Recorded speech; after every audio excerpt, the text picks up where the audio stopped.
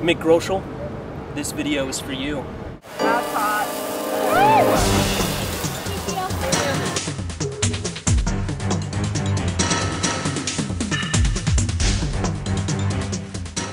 Oh, hi, Ken. Ken. Hey, Ken. Ken and RJ Marsh. Really sorry I couldn't be at your roast this evening. No, it's a bukkake. Anyways, I was saying, obviously you're very important to Shauna, that little bitch over there. When I first met you, the first thing that I thought was, yeah, dildos. Like two little sheep. Flaming homos. Bowls of oatmeal. Ken, everybody loves you. You got a whole room of people here that appreciate you as a friend. But I thought I would take this a step further and kind of find out who else knows of the great Ken Marsh. So what I thought we'd do is, I'm gonna ask somebody. I'm just gonna ask a random person. Here we go, let's ask. Excuse me, ma'am. Yes. Excuse me, sir. By any chance, do you know Ken Marsh? I'm sorry to interrupt you. By any chance, do you know Ken Marsh?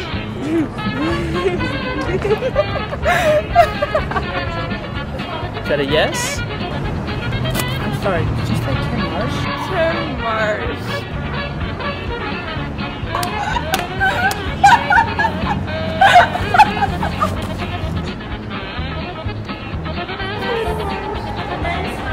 I'm really sorry. I'm sorry that you and me, man. What happened there?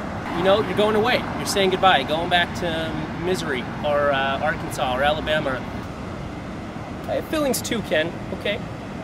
One of those states where it's perfectly understandable that two brothers would want to move away together. Do you remember that night where we held each other? Whew, RJ, I don't even know you, RJ. I don't even know you, but you said some shit. Hey, what's up, man? And we rubbed beards. You said some shit about my boots, 4th of July. That was good. So you're on my list, that little list, and that list is, you know, I have to say though, I'm impressed. 3, 4, 5 years, however long you and Shauna have known each other, and you never knock boots. I'm gonna miss you guys. I'm really, really gonna miss you. But I tell you what, I'm never coming to visit you in Vermont.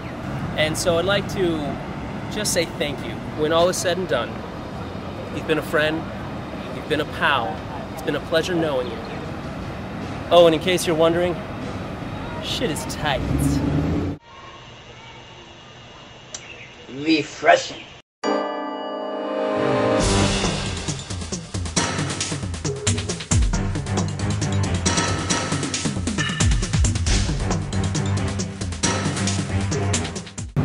Ken, if you were here right now, I would just take you like a bowling ball, and I would just, and I would smother it with like gravy and like a biscuit right there, just.